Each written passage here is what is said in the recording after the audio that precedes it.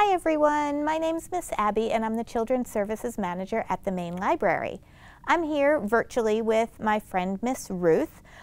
We are practicing social distancing today, and today we are going to break some eggs. Or actually, we're going to try to not break eggs because we are doing the egg drop challenge. So today, we are going to design a landing craft that protects your egg passenger when it's dropped from way up high.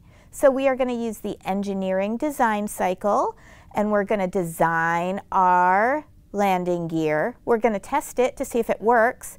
We're going to change the design to make it better, and then you can retest to get new results. But the most fun thing is grown-ups and you can break some eggs. That's the fun part. So we've got some really great books here that you can enjoy as you're designing your egg carrier. So our first book is The Boy Who Invented the Popsicle. So this is a really great new book about a kid named Frank who invented popsicles. So he was an engineer, and he was and he did a lot of testing and retesting, and he would tinker and analyze, and finally he came up with the tasty treat that we all know and love today. And then the next book is Rosie Revere, Engineer.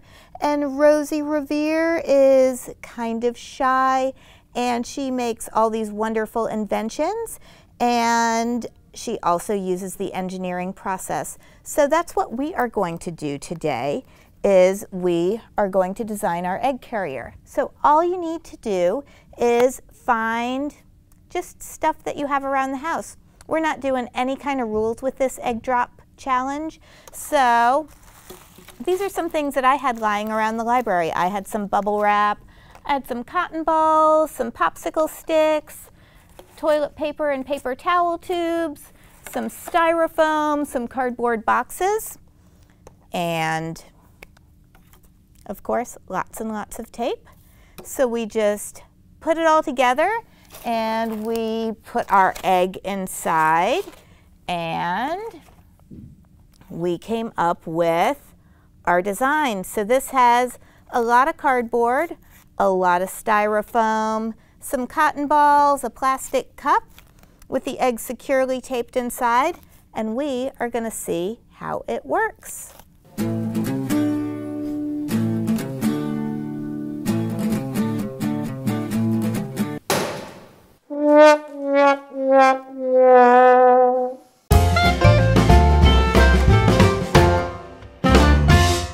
So I made my material list, which I used a sock and some foam and some hot glue. And so when I put mine together, I cut the toe off of my sock to wrap my egg in, like so. And then I cut the foam into triangles to make my little lander portions. It reminds me of the moon lander because I remembered that triangles are strong structures, which you can learn more about in some of the engineering books that we have here at the library. And then I put my egg in the middle and use the rest of the sock to wrap around it. And we'll see how well that protects my egg when we drop it. 3, 2, 1.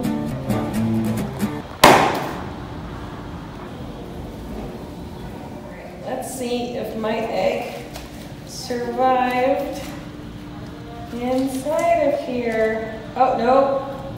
No, I can already feel that it's all smashed. You can see my sock is wet. I did